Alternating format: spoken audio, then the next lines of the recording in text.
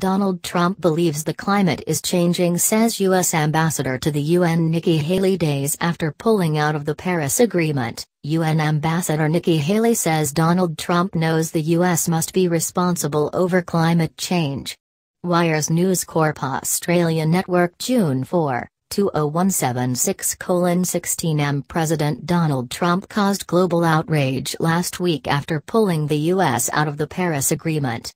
Picture, AP/Pablo Martinez Monsiváis. Someone in the Trump administration has finally come forward to shed some light on President Donald Trump's take on climate change. Ambassador to the United Nations Nikki Haley said, President Trump believes the climate is changing.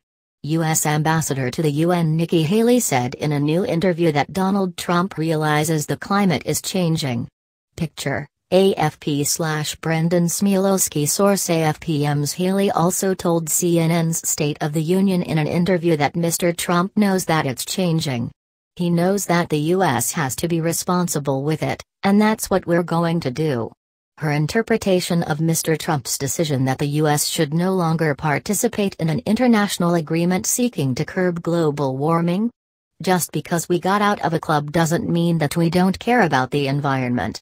Protests against the policies of President Donald Trump took place across the country overnight.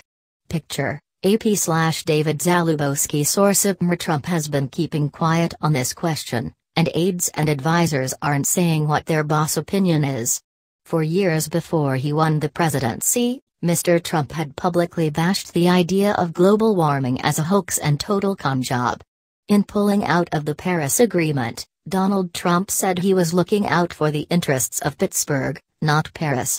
Picture, AFP/Solob. Source of Press Secretary Sean Spicer said he hasn't had an opportunity to discuss the subject with Mr. Trump. Top Trump advisor Kellyanne Conway said the question should be put to Mr. Trump himself. Demonstrators take part in the March for Truth rally on the National Mall in Washington, D.C., overnight.